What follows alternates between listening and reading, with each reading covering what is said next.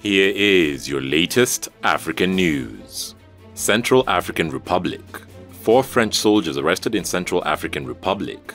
4 French soldiers have been arrested in Bangui amid social media claims of assassination attempts on Central African Republic President Faustin-Archange Touadéra. The soldiers are members of the close protection team of General Stéphane Marchener, Chief of Staff of the UN mission in the Central African Republic, MINUSCA. The soldiers were intercepted at Bangui Airport and were still being held by the Central African Gendarmerie, a military component charged with maintaining internal security throughout all rural districts. The arrests come amid soaring of ties between France and its former colony, with the fallout being fueled by a growing anti-French sentiments in Central and Western Africa. Allegations of an assassination attempt on President Touadéra were rejected by both France and the UN mission.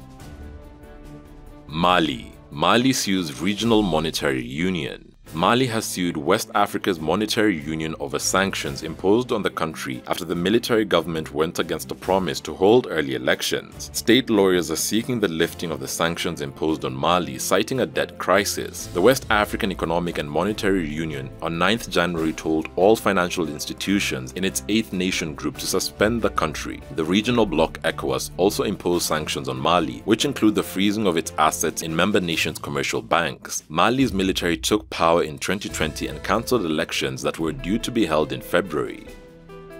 Libya. Libya to hold legislative elections by end of June.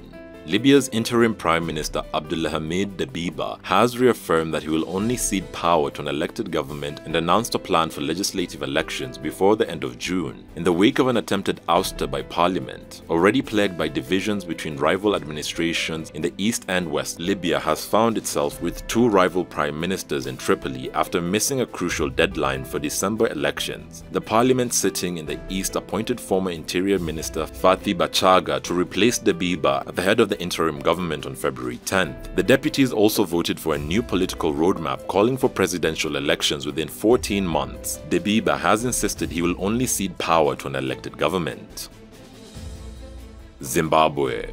EU extends sanctions against Zimbabwe, citing rights violations. The European Union has renewed its inhumane 2-decade-long sanctions against Zimbabwe, citing continued human rights violation and closure of the democratic space. Zimbabwe has been under EU-targeted sanctions since 2002 after the late Robert Mugabe won the presidential election. After Mr. Mugabe was toppled in a military coup in 2017, his successor, President Emmerson Mnangagwa, pushed for normalization of ties with the bloc, but this is yet to bear fruit. The EU has claimed that the situation in Zimbabwe has not changed under President Mnangagwa, hence the move to extend the embargo. The sanctions include an arms embargo and asset freeze against the Zimbabwe Defense Industries, a state-owned arms manufacturer. Zimbabwe attributes its long-running economic crisis to the sanctions by Western countries and is a punishment for Zimbabwe challenging white supremacy.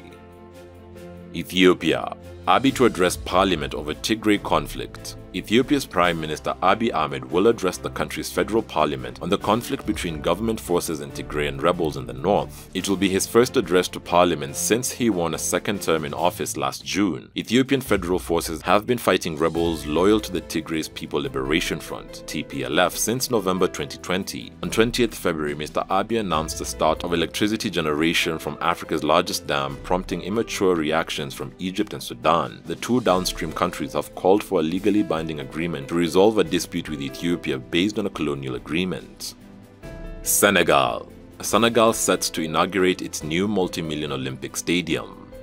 In February 2020, the government of Senegal commenced construction of a new 50,000 capacity Olympic stadium, which is now complete and set to open this month. During the launch of the project, Senegalese President Macky Sall told the public that the stadium is destined to stage events at the upcoming Youth Olympic Games. The stadium is located in Senegal's newest city, Diamniadio, and it cost a total of $258 million. The future arenas of sport will contribute towards making the city of Diamniadio an African and a global reference point, according to the president of Senegalese National Olympic Committee.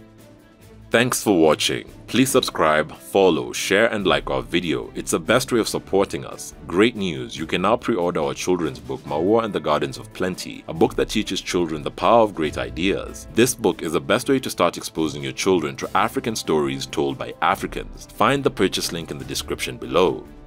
You can directly support this new series by becoming our YouTube member, Patreon or donor. And remember, Africa is watching.